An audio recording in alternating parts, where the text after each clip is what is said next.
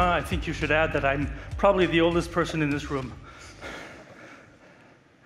So I want to tell you about a new concept, which we call just right consistency, which is basically the idea that you need to reconcile applications with databases, not design each one independently. So what we want is your data to be as available as possible. Sometimes it's not possible, but as available as possible. But as consistent as it needs to be for your application to be correct. And your application, that's the top level goal, to make your application correct.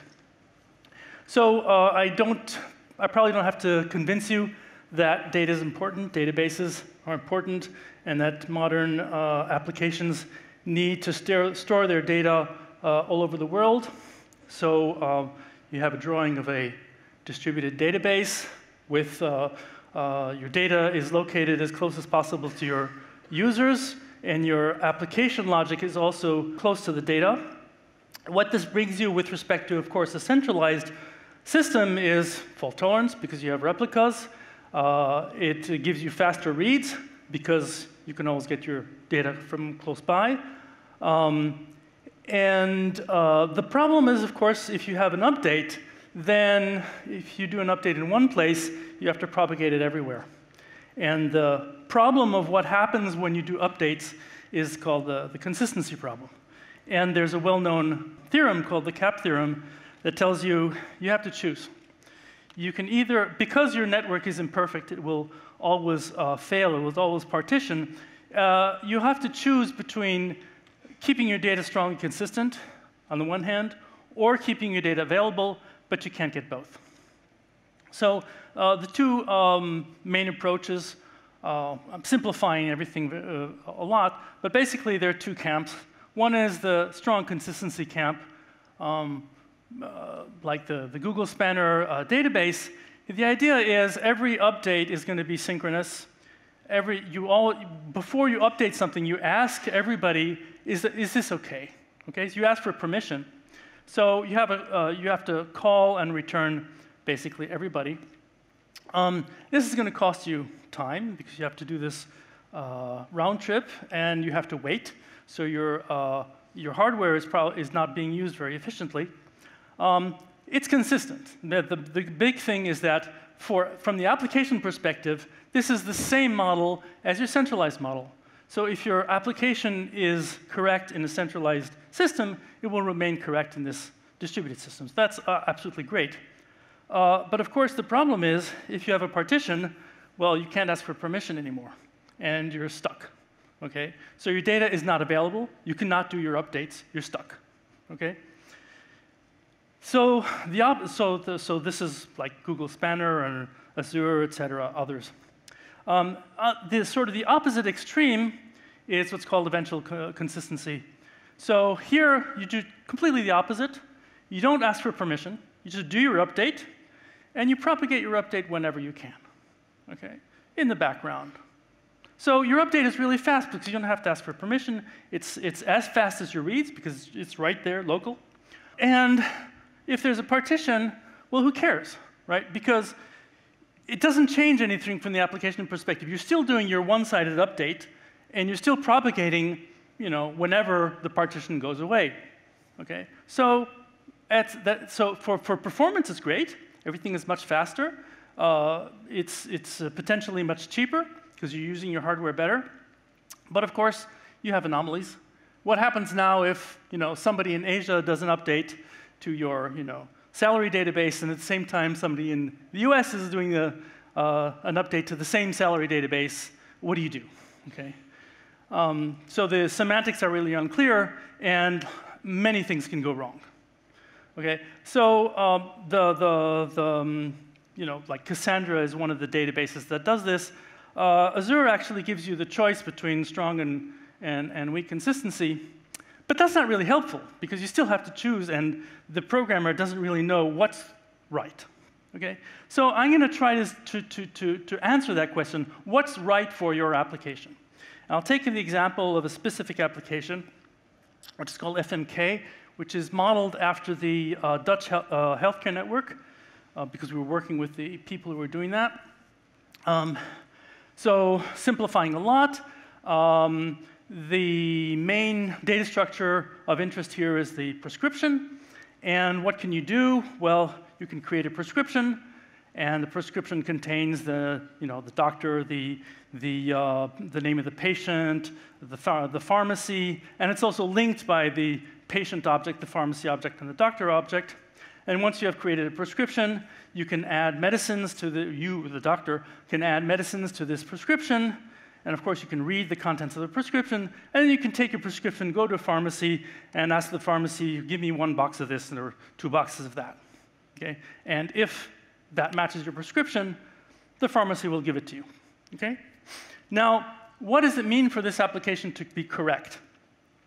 There's some obvious invariants in there, things that, statements that you want to be true about this application.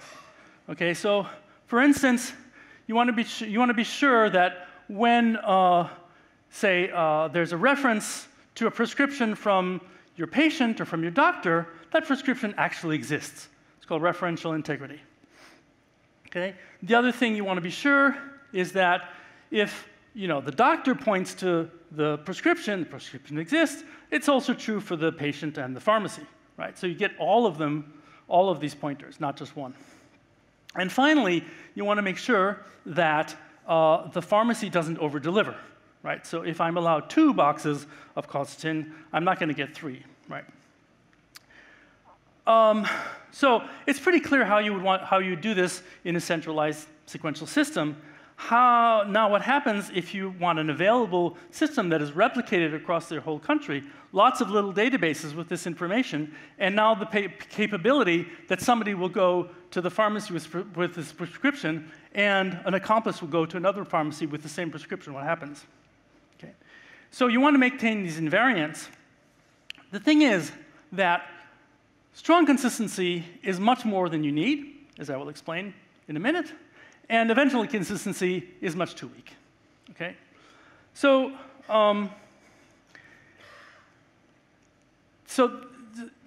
basically, we all know that one size does not fit all. All different applications have different needs. I mean, clearly, a social network is different from a bank. Okay. So the idea is we want to start from these invariants, right? These statements about what is correct, and then work our way down to the consistency. But it turns out that we usually don't know these invariants, right? I told you what the invariants are for this FMK application, but it's really very annoying to have to tease them out. So here I'm going to ask you to do a leap of faith and say, okay, let's forget about the invariants themselves. Let's look at the code, right? The sequential code already has to maintain these invariants. So it does things. It has patterns in there that are going to maintain the invariants. And the idea is now is we're going to maintain these invariants. We're going to maintain these patterns. We don't necessarily need to know the invariants themselves, just the patterns. Okay? And we're going to look at which patterns can be maintained without synchronization, and therefore will be available even under partition, and those that actually really need synchronization. So this is going to give us the best possible mix of availability and performance for my application. So one of the things we need is the capability to be able to do concurrent updates. As Sylvain mentioned, we invented this thing called CRDTs. I will not explain in great detail what a CRDT is, but basically CRDTs is the idea that instead of doing assignments, because assignments, you need a strong consistency for assignments to work properly. Instead of doing assignments, we're going to do incremental updates that can be merged, right? So in the case, for instance, of counting medication, you can have one doctor that is increasing the count of medication, and at the same time, his assistant is also increasing the count of medication, but those two can be merged because they're commutative updates. And we designed lots of data structures that have this property, sets and registers and lists and other things. And so, for instance, in the FMK application, we can replace all the sort of standard data types with CRDT data types. Okay, now, patterns, okay? So one of the patterns that you find in sequential code is simply ordering things in some order. So for instance, first you create the prescription and you fill it, and then you set the pointers from the doctor and patient objects to the prescription, right? And it's because you do the things in the right order that you maintain this referential integrity invariant. And if your database doesn't make these events visible in the right order, you're screwed, okay? And it turns out that, well, eventual consistency doesn't maintain this order, and actually even some strongly consistent databases don't maintain this order. What you need is what's called causal consistency. And again, there's an illustration of how causal consistency works, but I'll skip that in the interest of time. Just it's a way of ensuring that events always arrive in the order that's expected, and you never see inversions. What I need to say, which is most important, is the last line. This is compatible with AP. You can do this in an available way. You don't need to synchronize to ensure causal consistency. And therefore, you don't need to synchronize in order to do referential integrity. Second pattern is a joint update. I'm sure you're all very familiar with this. Basically, it's a transaction. You want all three of these pointers to be updated or none, right? So before it happens, nothing is there, and after it happens, they're all there. So you want some kind of all or nothing update, not a full ACID transaction, just the all or nothing property. And again, eventual consistency doesn't give you this guarantee, and strong consistency is much more than you need. Just to put two things together, you don't need strong consistency. You just need to send them together. So again, this is all or nothing is a property you can get while still maintaining availability. And the third pattern is testing a precondition. Now this one is more tricky. So take the example of going to the pharmacy and processing the prescription, right? Bob is allowed to have 2 boxes of Cositin, right? He says, okay, give me 1 box. Fine, you have 1 box left. If you went to the pharmacy and asked for 3, you would say, no, I have to test, I'm going to test the amount you're asking for, 3, against the count that is in the prescription, 2, right?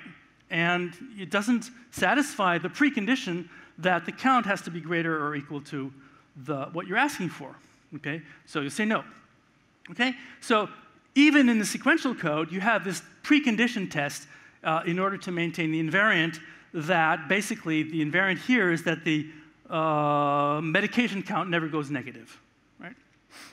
So you have this precondition update. Now what happens if you have a concurrent update? So here we have an illustration of a sort of timeline. In the top line, you have 1 replica, bottom line, another replica. On the first line, you go to the pharmacy. Bob goes to the pharmacy. Count is initially 2. He asks for 1. Okay. Is 2 greater than 1? Yes. Okay. Then I can do the subtraction, right? And I propagate the subtraction to the other replicas, and at the end, everybody agrees it's 1, which is fine because I've maintained the invariant that count is positive. Now, if there's a concurrent update, what happens? Well, actually, sometimes it's fine, right? If the concurrent update is somebody increasing the medication count, no problem, right? So there's no reason to do strong consistency in this case. There's no reason to synchronize in this case. And you can actually check this statically just by looking at the code that this is technically what we're saying here is that the precondition is stable. The precondition here, count greater than 1, is not going to be negated by the concurrent update, so we're okay, right? And in that case, it's fine to do concurrent updates. But now let's look at another example. Same thing. Bob asked for 1 box of Cositin, but concurrently, his evil accomplice, Moriarty, goes to another pharmacy and says, I want 2 boxes of Cositin, right? And, the pharmacy, just looking locally at the database, will say, that's fine, right? 2 is greater or equal to 2, so I'm fine.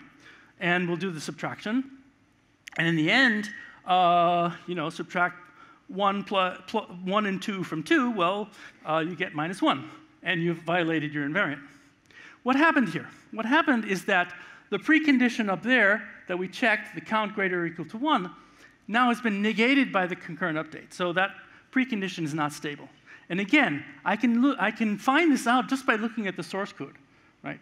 So with some static analysis, I can tell which preconditions are stable and which are not, right? If they're stable, concurrency is fine, right? I don't need, and I can run these updates in an AP manner. And I only need to resort to synchronization and to be non-available, of course, if it's an unstable precondition.